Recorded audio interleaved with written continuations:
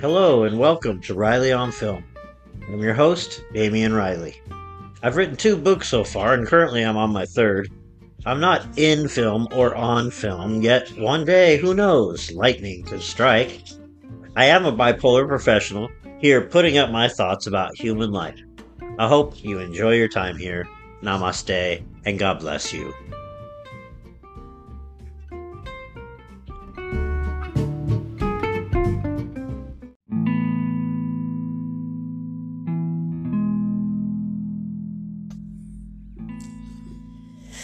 Gaia. What they say about it is a forest ranger and 2 survivalists with a cultish devotion to the forest face the threat of an unrelenting wilderness when a strange being appears. I just finished Gaia as Gaia, and it's on Hulu. Yay for me! I'm watching more modern movies now. I graduated from my 60s horror.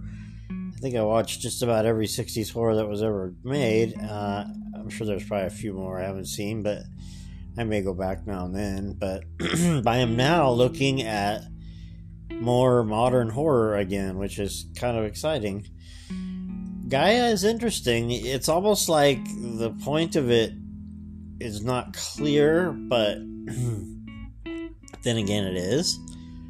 Sort of like modern civilization against nature. And we see an interesting ending that is sort of open to interpretation, and I would love to get some of your opinions of the ending. But you have a beautiful woman. I'm assuming that's Monique Rockman. She's the first listed female.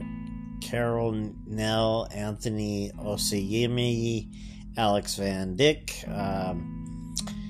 So there's another language in this. I'm not sure. I don't know why. I just think it's like Norwegian or something, but I don't know what the other language is. Every now and then the words seem to sort of match the English subtitles. So maybe it's more of a romance language, but I don't know. And I haven't read anything about this movie. I just watched it. It is very open to interpretation. I think this is one of those movies that people will enjoy pouring their own meaning into, which is probably what I'm doing too. But there is a creature, and the creature makes these chigger sounds that I'm hearing a lot these days with alien movies and stuff like that. That's kind of neat.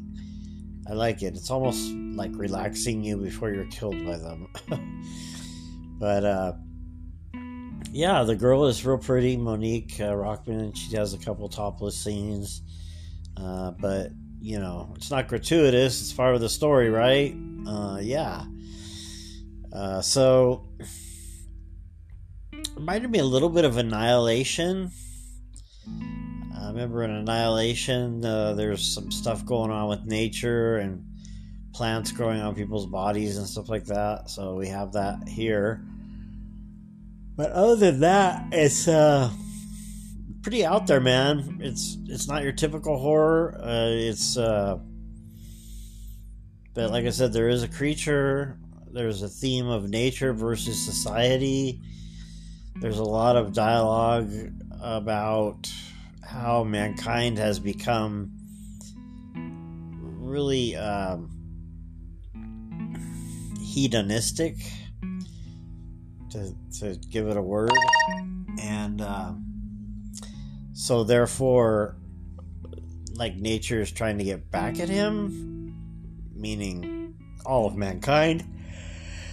But there is kind of a message at the end that sort of says, you should go ahead and just eat fast food anyway, because it's all going down the tubes and might as well get some fast food. So that's kind of my interpretation of the ending. Not the best I've seen in a while, but it held my attention. So I'd probably give it, probably like a 5 out of 10, which for a horror is pretty okay. That's still in the game. So that's it. I hope you let me know what you thought of Gaia, and I will see you next time.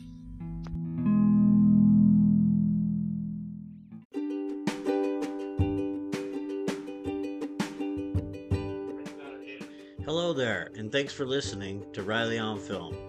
I'm your host, Damian Riley, finding his way between bipolar and this crazy, messed up world that thinks Trumpism is religion. But thanks for listening, and I hope you'll come back, and I accept all people, love all people, and I will see you next time.